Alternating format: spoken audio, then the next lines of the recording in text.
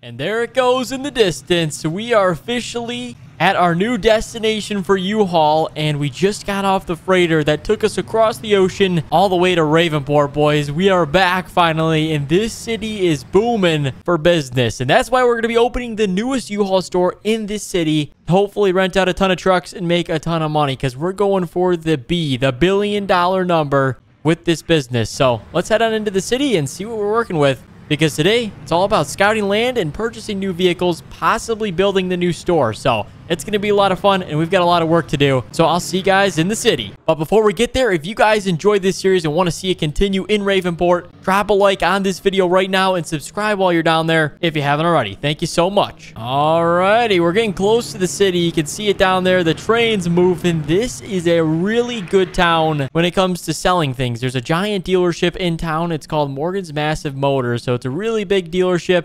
And they've also got Carlos's Reliable Motors, which is right here. So they've got a lot of car dealerships, and we're going to be opening a rental truck business in trailer too, because that's what U-Haul is all about. So this is Carlos Reliable Motors. He sells every kind of car that you could think of in existence, which is pretty cool. He's got an import-export business. He's got, you know, just your classic American brand trucks. Everything he's going to supply for us at a cost basis, meaning we get to save money on it, which is even better for us. So let's kind of look around the city. I know you guys have been here before in the past, but for those who have not, we're going to check it out. So let's swing around the block. What do we got is we got some space back here. I want to be right in the front of real estate, though. I want to be, you know, like having the big sign right on the street view. So I don't feel like any of this is going to work. It's just like too tucked behind all the other businesses because it is a busy city. So it's kind of crowded. So we got to find a good spot. Let's see. Wait for that car to go. And let's head down this block and see if there's any spots. Actually, maybe right there. That could work. Okay, we'll maybe come back to that. So keep that as option number one. We're going to try and find 3 options today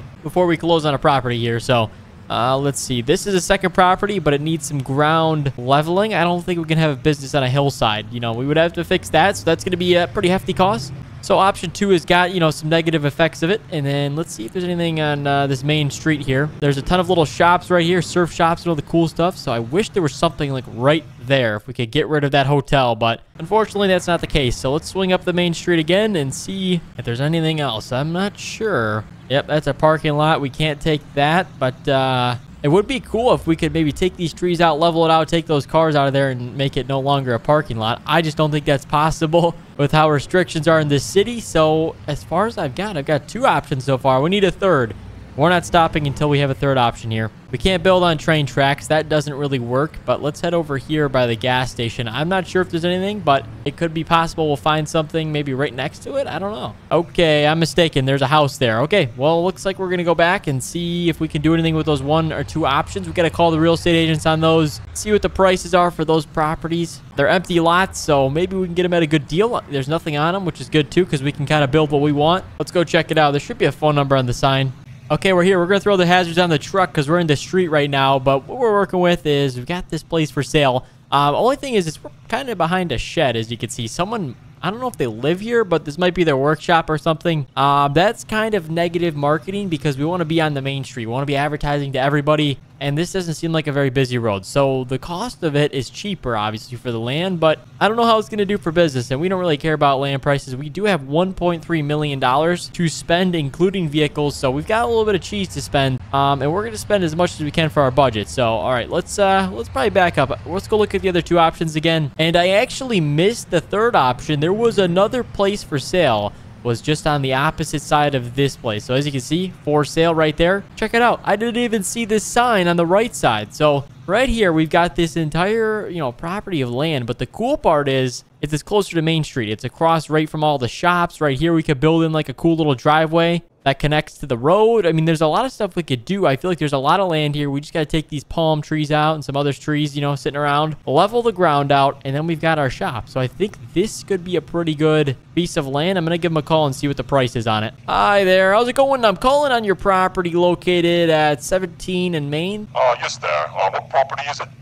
Just an empty piece of land here. So it's not the one on the other side of the road, one on it'd be the north end. Right, understood. That property probably sell for $689,000.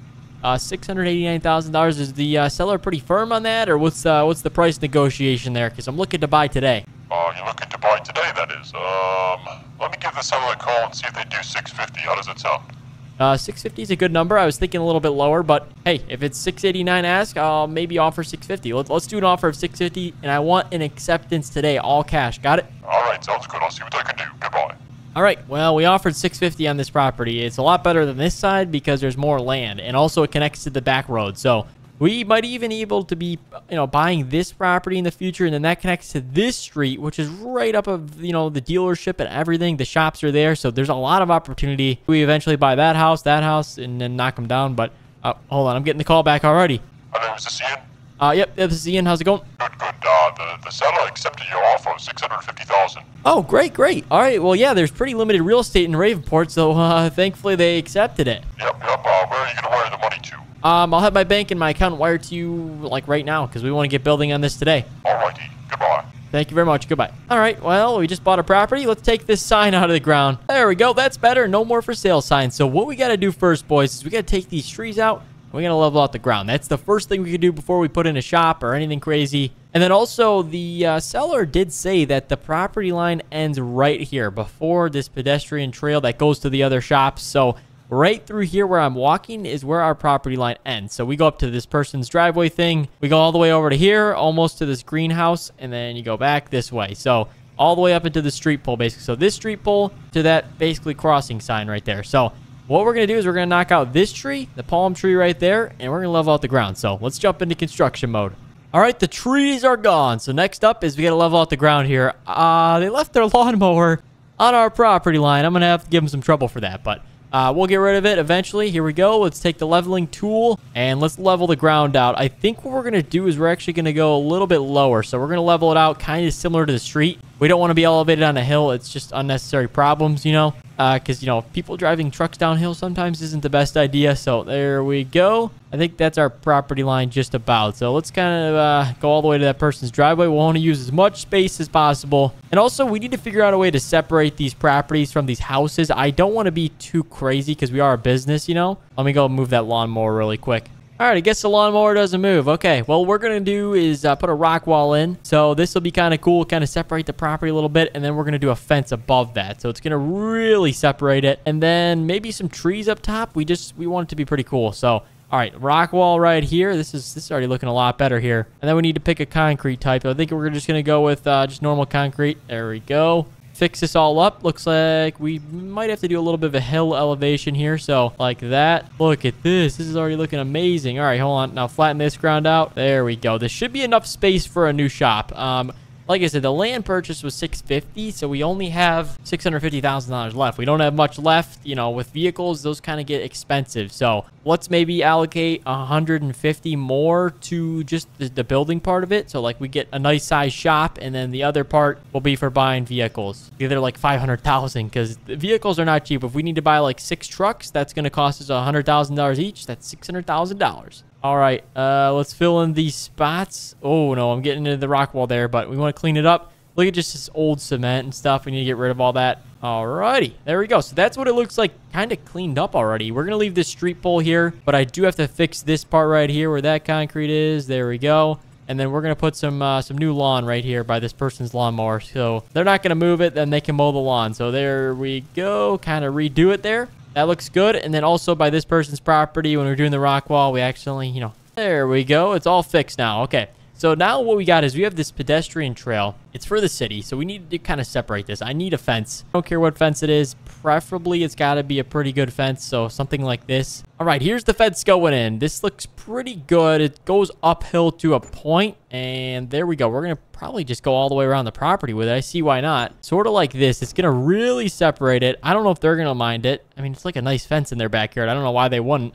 And then we're going to go all the way through here, separate this property. Wow, the terrain is steep here. We kind of building on a hill, but we're doing the best we can. It's kind of unique. I think it's going to be one of the more unique builds we've ever had. There we go. And let's wrap it up right there. All right. Well, that's what the gate looks like. It looks pretty good, I do have to say. Next up, we need a nice size showroom. And I think what we're going to do is we're going to place it over in this corner. Right here in the front, we're going to put just some bushes right here, kind of separate it and let them know that the driveway is right on this portion. And then we're going to go put grass back down right here, kind of make it look nice. Look at that. It's already looking a ton better. And then we'll put some new grass down. All right. We got some small trees, too. Let's put like 2 or 3 down right there. But right here, the driveway, you're going to drive in, and then to the right is going to be parking and storage for outside vehicles.